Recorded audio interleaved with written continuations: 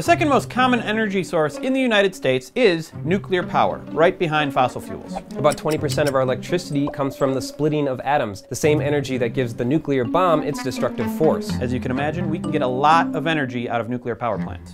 But we don't seem eager to use it. Nuclear power definitely seems to be a bit on the decline at the moment. This is Derek Muller, host of the excellent science channel Veritasium. He also made a 3-hour documentary for PBS about uranium and nuclear energy, so he should know what he's talking about. Maybe he can tell us why nuclear power has fallen out of favor. Yeah, because we used to think it was going to be our energy savior, the chosen one, if you will. You were the chosen one! We certainly thought in the past that we were on our way towards a utopian society with lots and lots of energy, but it's not panned out. So what happened? Why did we think nuclear power was going to be the chosen one, energy-wise? And how did this amazing scientific breakthrough go down the dark path and become feared by so many?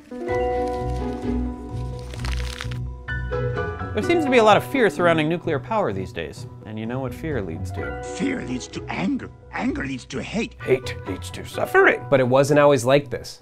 A long time ago, before the dark times, a lot of people thought that nuclear power was going to solve all of our energy problems. In 1954, Lewis Strauss, chairman of the U.S. Atomic Energy Commission, declared that nuclear power would give us energy too cheap to meter. To me, that quote sounds like the great sort of blustering of a great salesman trying to say, I've got the silver bullet for the future. The truth is, it's much trickier than he wants to make it out to be. Okay, so Lewis Strauss's prediction never came to pass. But if you look at how nuclear power works, it does seem like it should be able to solve all of our energy problems.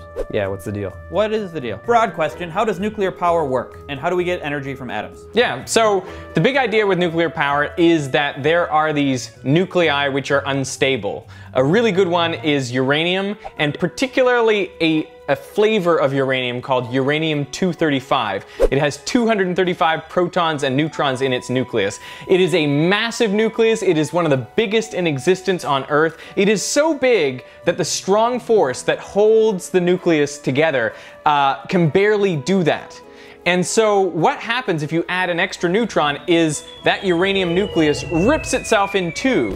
Now in the process, that strong force can get a better grip around those two smaller nuclei, and it gives it an old squeeze. And those, because they've been extra squeezed, are now lighter than the original mass of the U-235. So in the process of fission, in the process of splitting the uranium nucleus, some of its mass is converted to energy. Okay, so this is where nuclear energy gets really amazing. So you've heard of E equals mc squared, right? The E stands for energy, while way over on the other side of the equation, m is mass and c is the speed of light. Einstein's equation basically tells us that energy and mass are equivalent. And if you look at the equation, energy equals mass times the speed of light, and that's the speed of light squared. So this basically means a little bit of mass will equal a whole lot of energy. So a tiny pellet of uranium, about the size of like an eraser on the end of a pencil, that contains about as much energy that we can liberate as a whole like train car worth of coal.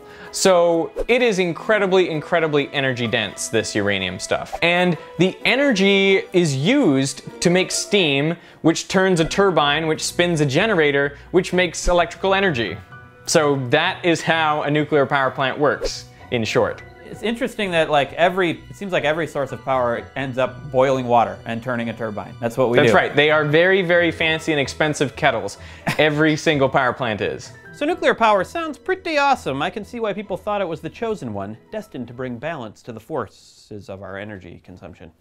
But energy still isn't too cheap to meter, and I don't see nuclear plants all over the place. About 10% of the world's energy comes from nuclear at the moment, and that's actually down from a peak of 18%, which is back a couple of decades. I mean, it had its peak a while ago, and now we're seeing places like Germany close down all of their nuclear power plants because the people don't like the idea of using nuclear power anymore. Is the general fear the public has of nuclear power, is it justified? Nuclear power itself, when it runs well, is very, very safe. There's very little radiation that comes away from a plant. In fact, you're exposed to less radiation living near a nuclear plant than you are living near a coal plant.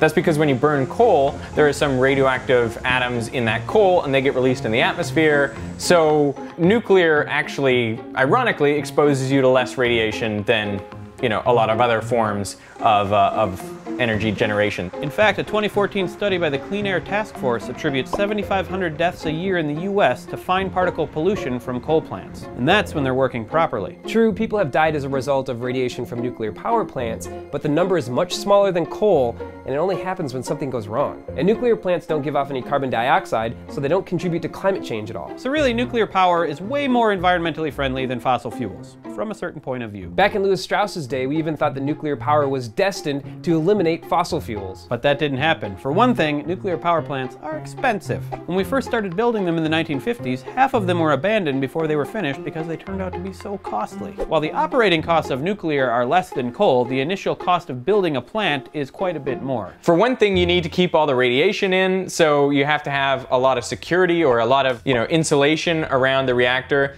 Everything becomes radioactive over a period of years, so basically by 25 years, 30 years, 40 years, that whole plant has become radioactive and needs to be very carefully decommissioned. And then of course there are security concerns around people getting into a nuclear power plant, getting access to nuclear material. You gotta store the waste somewhere. That waste, along with all those radioactive parts from the decommissioned plant, has to be buried deep inside the earth in a specialized facility, far, far away from people. And that waste could remain radioactive for thousands of years. But it's not just the logistics of nuclear power that makes it hard to implement, it's also our fear of it.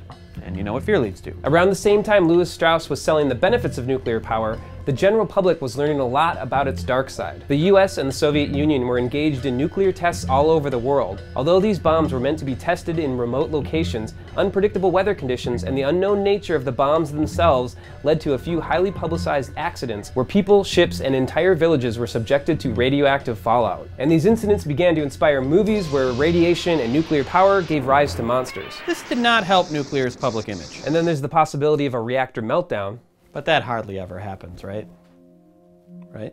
For as many times as we want to say it'll never happen, it's one of those things that history has shown us it can happen, and it's like it happens in the least probable ways. In 1986, the Chernobyl reactor in the Soviet Union exploded, spreading a cloud of radiation and fallout all over the USSR and Europe. It's the worst nuclear accident in history. 31 people died in the incident, and many more later from cancer due to radiation. Estimates of the number of casualties vary wildly. Some reports put the number at around 4,000, but the full impact is still unknown. But after Chernobyl, I think everyone got the sense that this could never happen again, that it was, cheap manufacturing with poor thoughts about safety, and never in a Western country would we expect to see, something like that happen again. And then you had, what were a terrible set of circumstances in Japan. In 2011, a 9.0 magnitude earthquake off the coast of Japan caused a tsunami that hit the Fukushima nuclear plant. Damage from the tsunami led to a failure in the plant's cooling system, causing explosions that spread radiation all over the area. Many communities near the plant were forced to evacuate, and most of them remain empty today. Something interesting that I found in Japan was that there have been no deaths, right, in Fukushima due to radiation poisoning. However, there have been a lot of deaths and a lot of ripped apart lives from the event, from the fact that they had to evacuate their homes, from the fact that there's loss of community, loss of jobs, they can't go back to where they used to live. So what's really interesting is that fear of nuclear is not something that you can just push aside and say, well, that's just people behaving irrationally, because it has real impacts on their lives. So that is one of those things that I think we should all consider. Ultimately, I think we should make our decisions in a much more informed way, and that is the point of making this documentary, so everyone understands what nuclear really is, where it comes from, how it works, what it's good for, and what it's not. Okay, so maybe our fears of nuclear power aren't completely unjustified. And it hasn't given us electricity that's too cheap to meter. But what if Lewis Strauss wasn't talking about nuclear fission? What if he was talking about nuclear fusion? This is how the sun works. The sun is a huge nuclear furnace, but instead of using nuclear fission, splitting atoms apart, like a nuclear power plant, it does the opposite, taking atoms and fusing them together. You can get a lot of energy out of this. The amount of energy you can get per gram from a fusion reaction can be over 10 times greater than an equivalent fission reaction. Just look at the sun and every star in the sky. They are all fusion power plants. And there's still a chance nuclear power might vanquish the dark side, fossil fuels, and bring balance to our energy needs. A new hope, you might say. So Lewis Strauss might not be wrong. He just jumped the gun a little bit. The kind of nuclear power he was talking about doesn't exist on Earth. Yet. Scientists have been trying to achieve fusion for like a century, and we have not got there yet. However, we are getting very, very close. The really hard part about fusion is getting more energy out than you put in the first place. You have to put in a lot of energy to get these particles so hot that they won't avoid each other anymore, and they'll actually collide with each other and stick. That takes a lot of energy. But are we going to do it? I think that we will get fusion at some point, but it may not be in the near future. It may take at least 10, probably 20 or 30 years. I mean, right now we have a giant fusion reactor, it just doesn't happen to be on Earth. But we could use its energy using something like, say, a solar panel, and then it's like we're using the power of fusion, but we don't even have to make the fusion ourselves. Yeah, so fusion technology seems to be a ways off from being a reality. But in the meantime, maybe we should be making more use of the gigantic fusion reactor we already have. Yeah, set up a bunch of solar panels, and then we can finally have the electricity that's too cheap to meter. And then it's Hot Pockets every meal of the day. Yeah. Double up. Just put them in my mouth, full of them. I think it's really difficult to make predictions about the future. And I'm always hesitant to make the same prediction that someone else has made like 50 years ago and then looked really dumb for making that prediction.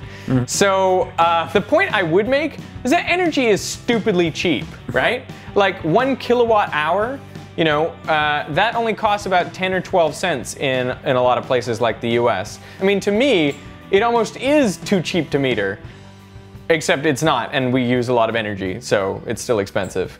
You know, there's like 1 billion people right now who don't even have access to electricity. So I think we're gonna get more energy out to more people, which will raise the standards of living of everyone in the world. And I think we'll find cheaper and cleaner ways to do it. Like anything, it's gonna come with challenges, but I don't think, you know, there's a simple silver bullet answer to the future of energy, but I think we're gonna get there, and I think we're already on the right track, and I like it. So what do you think? Is there still good in nuclear power, or is it twisted and evil? Will fusion triumph where its father failed? And does it have a twin sister? And are you annoyed by all of our Star Wars references? Let us know in the comments. Yeah. Whew. May the energy be with you. Or the strong nuclear force be with you? Oh, yeah. Yeah. Okay. Thanks to Derek from Veritasium. There's a link in the doobly-doo if you want to go check out his awesome science channel. It's also on screen. Yeah, there's multiple places. Choices. Awesome. Thanks for watching. If you liked the video, click like. If you subscribed to the video, click subscribe. Also, check out our Patreon page if you'd like to support our show. Last week, we asked you about the next generation of batteries, and this is what you had to say. First and most importantly, a number of you pointed out that you need to cook a Hot Pocket for longer than 1 minute. Well, technically, if the Hot Pocket is thawed and microwaved while encased in a cardboard crisper tube, you only need to cook it for 1 minute. That just goes to show you how amazing Hot Pocket technology is. Margaret Mansell asked if those glass chambers that the people at Argonne were using were to protect for static and dust. Well, pretty much. They're filled with an inert gas, and you have to go through an external chamber to get anything in or out of there. This is to prevent contamination of the batteries they're working on. Sowing Trees and Storms brought up this pretty cool idea for energy storage that our old friend Bill Nye talks about in a video. There's a link to it in our description. A lot of you were upset that we brought up Edison but didn't even talk about Nikola Tesla. Come on, I don't think we were portraying Edison in that flattering of a light. We were trying to confuse his ghost, after all. Everyone knows that Tesla's awesome and the only inventor to be portrayed by John C. Reilly and David Bowie. Right there is proof enough of his awesomehood, but he also basically invented our electrical grid. And Thomas Edison kind of screwed him. And he also did a lot of other awesome things. Thanks for all the great comments. Next week, we're going to take a trip on an Earth ship. Don't know what that is? Well, we'll figure it out next week. Bye. Is this an Earth ship? Does it go down into the Earth? I think so. It seems right. No, it probably doesn't move at all, I think. The Earth is always moving, though. Yeah, well, you know what I mean.